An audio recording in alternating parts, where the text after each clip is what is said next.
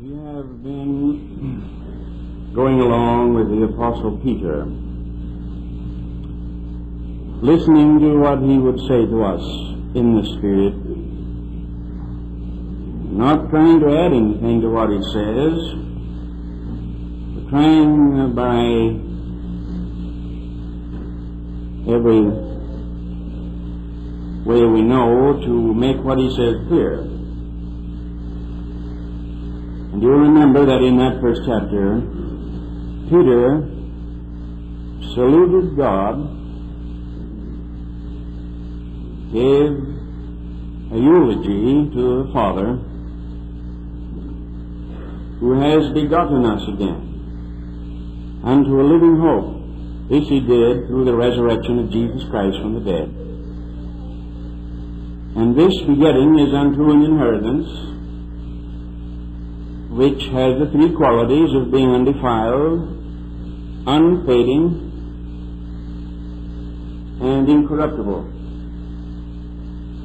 And that those for whom this inheritance is kept are also kept by the power of God through faith unto the salvation that's ready to be revealed in the last time. Then verse 6 is the one that will occupy our thought for the day, wherein, he says, ye greatly rejoice, though now for a season, if need be, ye are in heaviness through manifold temptations. Now he says here that salvation is ready to be revealed. These Christians to whom Peter wrote looked for a state of things immeasurably better than any present state of things. There are two mistakes which Christians habitually make. That is, it's a mistake of emphasis more than anything else. Some Christians emphasize what they call sweet now and now of salvation. I've always thought that was a doggerel term, but you hear it.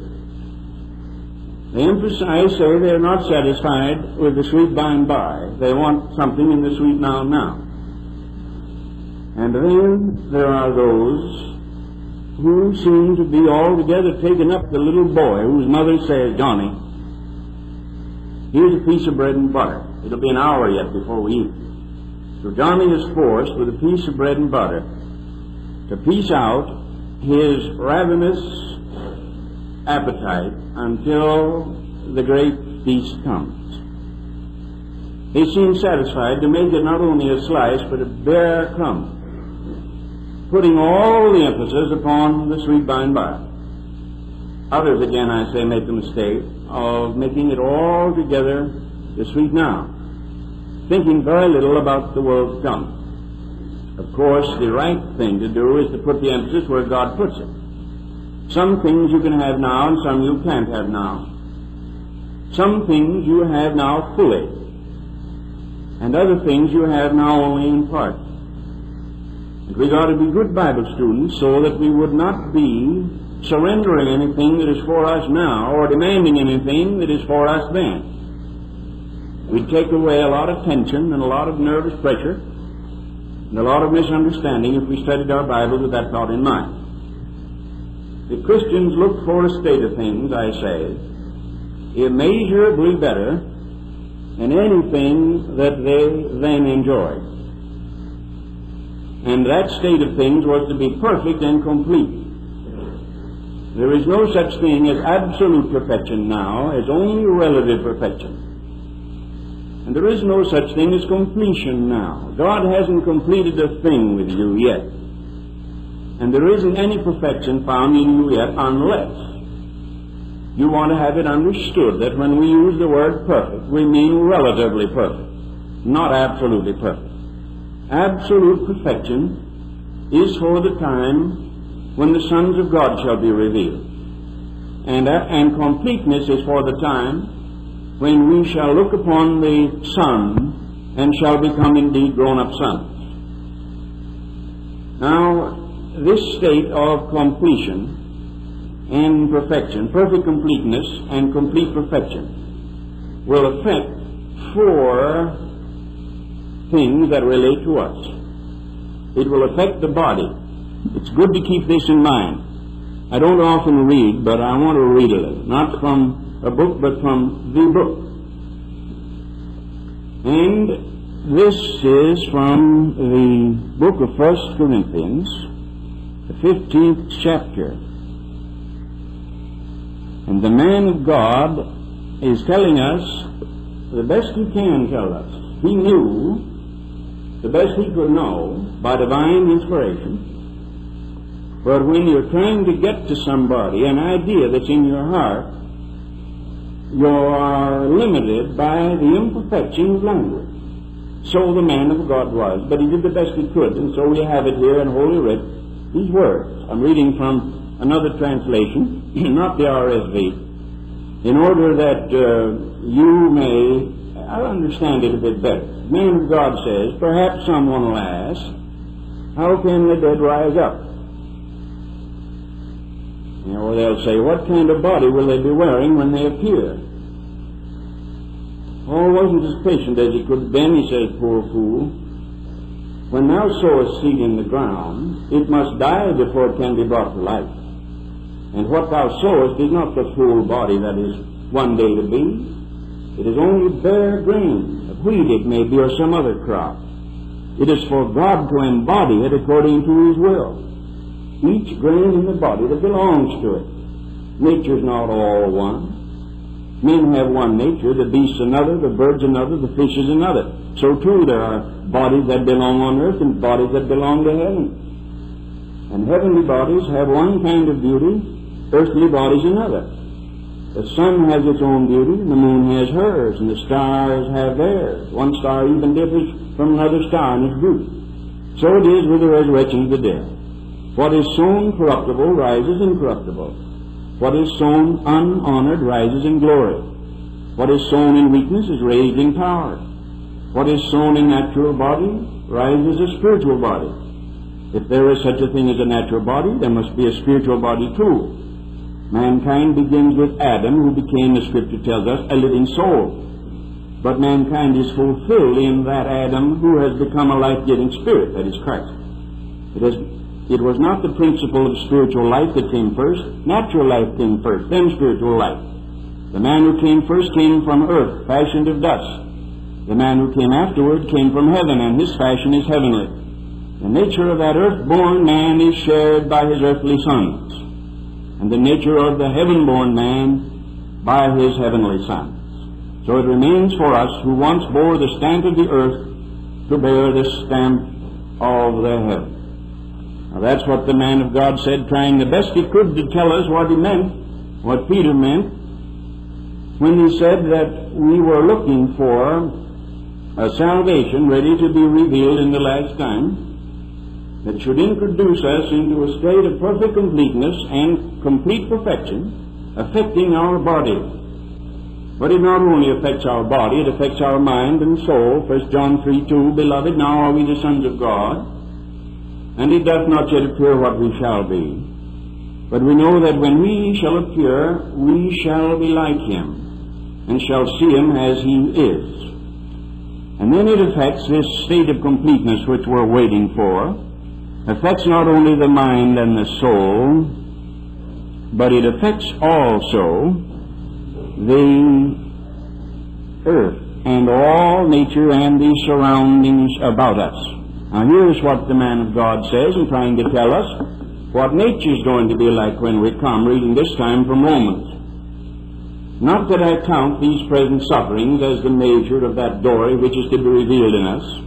If creation is full of expectancy, that is, because it is waiting for the sons of God to be made known. Created nature has been condemned to frustration, not for some deliberate fault of its own, but for the sake of Him who so condemned it, namely, that nature in its turn will be set free from the tyranny of corruption, to share in the glorious freedom of God's sons. The whole of nature, as we know, groans in a common travail all the while.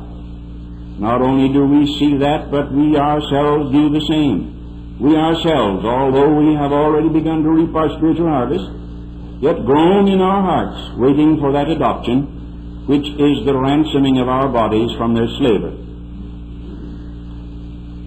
Now, what he teaches there, and I'm through reading, what he teaches there is that mankind is so related to the earth that when the Lord comes in triumph and glorifies mankind, he will also glorify the earth and nature, so that the earth and nature will share in the glorification with the sons of Adam, or the sons of God, who were once sons of Adam, but are now children of the King. The old earth, as we know it now, went down in a collapse with the sons of Adam when we all went down together. And so floods, and typhoons, and earthquakes, and tornadoes, and all the rest are a result of the distorted state of affairs, fallen nature, illnesses, insanity, and all that gets wrong with us is the result of a fallen state of affairs, for we are still pretty much a part of the earth and of nature. There are those who even claim we are affected by the sunspots. So I am not going to press that, because they'll probably change their mind day after tomorrow. But man and his home, the earth, are very much alike. And so God redeems the earth by redeeming people. And when he comes to glorify mankind, that is, redeem mankind, he will also let that redemption overflow and glorification overflow to touch the whole earth. We stand on a mountain peak, as I did at Ben Lippen last week, and look out over miles and miles of the old smoky mountain, and it's always beautiful. Somebody said, "Mr. Tozer, this is beautiful because it changes so often." I said, "I suppose it changes every week." Naive I was. They said, "Every hour, Mr. Tozer. This changes," and I saw what they meant. Blue smoke now, clear as a bell again, great clouds coming the next time, clear sunshine. Constantly changing, and it's a beautiful people. Simply stand on the porch and watch it. It's all lovely. But there's death out there over those hills. There are bones buried there in those mountains, and danger walks everywhere there, as it does all over the earth. But when our Lord comes and redeems or glorifies mankind, he will also take all the bones out and remove all the dangers and glorify the earth. Now that's what these Christians were waiting for. Unto a salvation ready to be revealed in the last time, wherein ye greatly rejoice. And not only the earth, but society. I said there were four: body, mind, and soul. The earth and society. And I could read for the next hour and a half from the Old Testament, showing how the earth shall be full of the knowledge of the Lord as the waters cover the sea. And there will be no problem of labor and unions, because no man will build and another inhabit. There'll be no landlords then, and no rent ceilings or absence of them. No living in rat holes and being charged high prices for it, because everybody will live in his own house. Everybody will be a landowner. It'll all belong to God. And there'll be no labor troubles, because one will not plant and another reap, but the man will reap what he plants. God will take care of that, because the earth shall be full of the knowledge of the Lord as the waters cover the sea. So I have an optimistic outlook toward this earth upon which we live. All kinds of pessimistic and horrible predictions of a comet sweeping the earth away and destroying it, or we falling into the sun and being burned up. Don't you worry about that. Don't you worry about it a bit, because this earth is yet to be the home of a redeemed people. Now, Christians, these Christians, you will notice, were, as a result of this outlook, optimistic and cheerful and alert. wherein ye greatly rejoice, waiting for the salvation which shall be revealed in the last time. And ye greatly rejoice.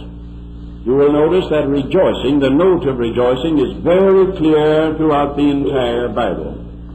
In the New Testament, the note of rejoicing rings like a silver bell. And in the historic church, it has always been so. There have been some Christians, and there will be in every age, whose conception of Christianity is a kind of a gloomy resignation to the inevitable. But they're born that way, and they can't help it. But the average and normal Christian is not gloomy. He is serious, and he can weep. But he is alert and optimistic, and has a cheerful hope, because he's looking for a state of affairs immeasurably improved over even the best that this world has to offer. And so the Holy Ghost says, wherein ye greatly rejoice. And that rejoicing has overflowed into Christian hymns. I wish they'd elect me editor of all the hymn books in Christendom and give me full authority to go into the hymn books and make such changes as I desire. I would go in and take all the gloomy ones out, the heavy-hearted, lumbering, heavy-footed, tear-stained hymns that make the kingdom of God out to be a morgue, and the only music to be found would be the bell tolling the knell of parting day.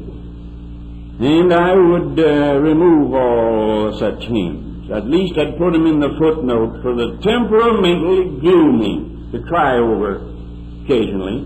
But I'd have my hymn books full of joyous expectation, for that is the spirit of the New Testament. God's people know that things aren't all they ought to be, but they haven't time to worry too much about it, for they are looking forward to something vastly improved. And they're expecting it, and in the meantime they're rejoicing in it. And then, Peter, you know these writers can't go 5 minutes until they start to contradict themselves. And yet it's a glorious contradiction. And it's that which makes the Christian the funny fellow he is in the earth. I'll explain later. He says, ye greatly rejoice, though now ye are in great heaviness. Now you ask me, how's that? Ye greatly rejoice, but ye are in great heaviness. You're rejoicing in heaviness. Now that's an odd situation. The Williams, that is the British Williams translation, says, even though for a little time, if it is necessary, you are pained by troubles of many kinds. Now, isn't there one of you here above the age of 13 that don't know what I'm talking about? You're Christian. Even now, for a little time, we are pained by troubles of many kinds. So we have this odd thing, rejoicing, though pained and in trouble. Strange beings, these Christians. I won't be long now. But I want to bring this short talk to a close by pointing out what a strange person the true Christian is. Now, I use the adjective true here to indicate not only a born-again Christian, but one who is living according to his new birth. He's a strange person. And if you want to become a Christian, let me remind you, sir, that you must agree to be very much different, so different that you will be considered somewhat disturbed mentally. Because I notice the true Christian has these qualifications. Now, I'm sure this will only be a tenth of what could be said. Somebody can work it out at his leisure. But I thought of these things about the true Christian. He is dead, and yet he lives forever. He died, and yet he lives in Christ, and he lives by the death of another. And if another hadn't died, he couldn't live. And he saves his life by losing it. and he's in danger of losing it by trying to save it. Now that's in the Bible too. You say this Christian, he saves his life by losing it, and in trying to save it, he will lose it. It's exactly what Jesus said in the 16th of Matthew. And this strange fellow, the true Christian, when he wants to get up, he always starts down. For God's way up is always down. Now that's contrary to common sense, and it's contrary to the finest wisdom of the earth. But the foolish things of God are wiser than anything on this earth. Another thing about the true Christian is that when he wants to win, he always surrenders. That instead of standing up slugging it out, he surrenders to a third party and then wins without firing a shot or bruising his fists. He surrenders to God and wins over everybody else. And another strange thing about this true Christian is that he's strongest when he is weakest and weakest when he is strongest. And that his strength lies in his weakness and his weakness lies in his strength. And when he gets up thinking he's strong, he's always weak. And when he gets down on his knees thinking he's weak, then he's always strong. Again, he is poor. And if he's a real Christian, he usually is, and yet he makes others rich. Paul was a poor man in prison, but he immeasurably enriched the entire Christian world. John Bunyan was a poor man in Bedford jail, but he gave us Pilgrim's Progress. So you could go on down the scale following through history and find out where the rich Christian was poor and the poor Christian made everybody rich. And this strange fellow, the true Christian, is highest when he feels lowest, and lowest when he feels highest. That he's in the least danger when he is fearful and trusting God, and in the most danger when he gets self-confident. And he is most sinless when he feels the most sinful, and he is the most sinful when he feels the most sinless. And that this strange fellow, the Christian, he has most when he's giving most away, and he has less when he's keeping more. Now that's contrary to all common sense. That's why we're such a bunch of people. They don't know us. They say, well, it's all right now to believe in the Lord and go to church on especially Mother's Day and Christmas. But this fanaticism, that extremes this fanaticism, because this religious fanatic, he has the most when he's giving the most. And God multiplies his 9/10 more than he would his 10th tenth. And this strange fellow sometimes does the most when he isn't doing anything at all. Sometimes to get the most done, God calls him aside and says, sit down there. And sometimes he goes the fastest when he's standing still. Stand still and see the salvation of the Lord. And I want you to notice, too, that this strange fellow, the true Christian, is saved now.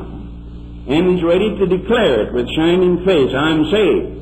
And yet he expects to be saved later. For he is looking for a salvation ready to be revealed unto the last time. Now you say, make up your mind, make up your mind. Is he saved now? Or is he anticipating salvation? And the answer is both. He is saved now, but he's also looking to be saved. And he has life now, and he's also looking for life. And somebody says, now that's what I mean, these fanatical Christians that go to the Alliance down there at 70th and Union. In some ways they're nice people, and they must be prosperous. There are big cars out in front, and no jalopies. They seem to be all right, but there's something weird about them. They say, I'm saved, and the fact is nobody can know that he's saved in this life. And those fanatics say, I'm saved. Yes, sir. Another one says, yeah, not only say I'm saved, but I actually heard him say that they're expecting to be saved. You can't understand people like that. They're true Christians. I notice another thing is that this true Christian was born on earth and has never been anywhere else, and yet he's a citizen of another country which he's never visited. He is born on earth and he's a citizen of heaven. Now that isn't tangled enough. Why, remember that he's walking on earth and yet seated in heaven. For the Bible tells us that we're walking down here, but it also tells us that we are seated in the heavenly places in Christ Jesus our Lord, and it doesn't mean pyramid. It means that we're seated in the heavenly places. Now that's strange. Then another thing is that he is nothing, and is telling God he's nothing, and yet at the same time he knows he's the apple of God's eye. One of the faults they blame us for is, they say, you talk about yourself as if you were God's very pets, and nobody else mattered. Well, the very Christian that believes that he's the apple of God's eye is the same Christian that will give of his money, send his sons and daughters, or go himself to preach the gospel to the least thought of peoples of the earth. So while he knows he's nothing, yet at the same time he's willing to believe that he's the apple of God's eye. Now, isn't that strange? So that's what it means here when it says that ye are in great heaviness, and yet you are rejoicing greatly. Rejoicing in heaviness, there's the contradiction. Again, I note that this good Christian loves one that he's never seen, and he fears God and yet isn't afraid of God. They say, oh, don't be afraid of God. He's a good fellow and will all be well. That was the way the poor carnal poet put it. But the Christian fears God with trembling reverence and yet isn't afraid of God at all. He draws nigh to God with full assurance of faith, at the same time is trembling with holy fear. To not be afraid and yet fear, to fear and yet draw near, and makes him a fanatic too. And so now in heaviness yet greatly rejoicing. I just thought you'd like to see what kind of person you are. You know, that's so much different from just church membership. What church are you a member of? Doesn't make too much difference. I asked somebody the other day, are you a member of our church? I said, yes, I am. And I felt bad about it and apologized for asking it, because I suppose I should know. But what is the difference anyhow, what local church I am a member of? I got to at least say something about where I've been last week. I wouldn't be a good preacher. And down at Ben Lippin out of Asheville, where our good friend Jim there and his people come from, I had a wonderful week there, a wonderful week. And mostly there were Presbyterians and Baptists. And unless I asked them, I didn't know.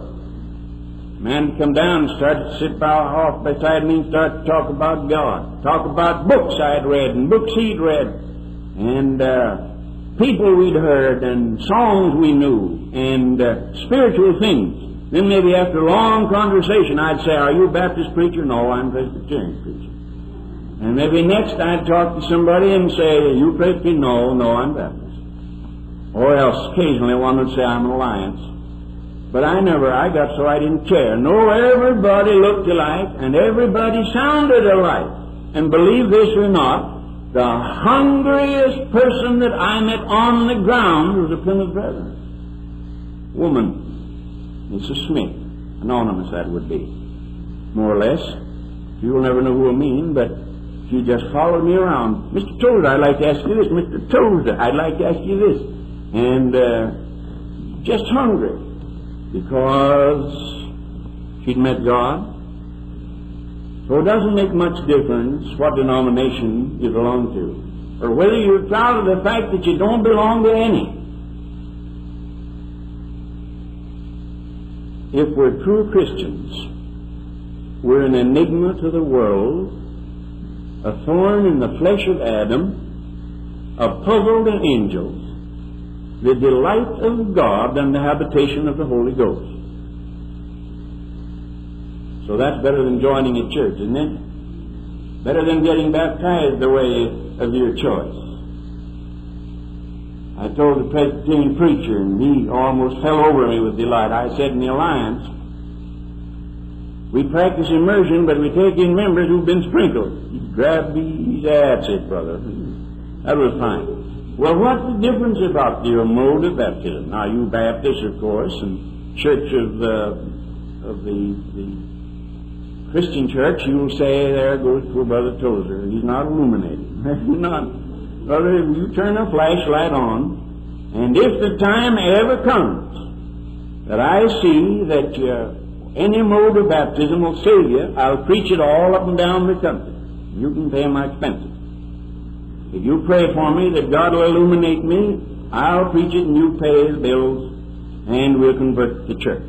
But in the meantime, My fellowship takes in the children of God regardless of who and where and what, if they're washed in the blood, born of the Spirit, walk with God the Father, begotten unto a living hope through the resurrection of Jesus Christ, rejoicing in the salvation ready to be revealed, and yet in great heaviness, sometimes through the many pains and temptations that take them while they live here below. That makes Christians out of us all regardless.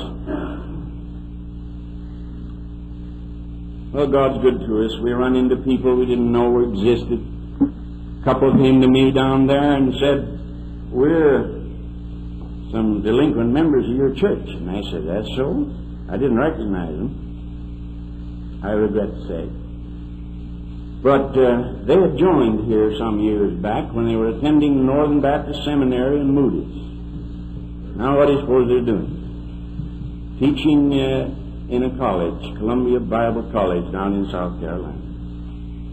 So we have our members all scattered around. And you know what I hope? I hope that we have infected them sufficiently with this broad, ecumenical, Catholic, charitable, godly outlook, so that every one of them will have the same idea. Denominational lines mean nothing,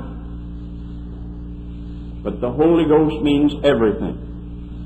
And wherever the Holy Ghost dwells, there is His temple.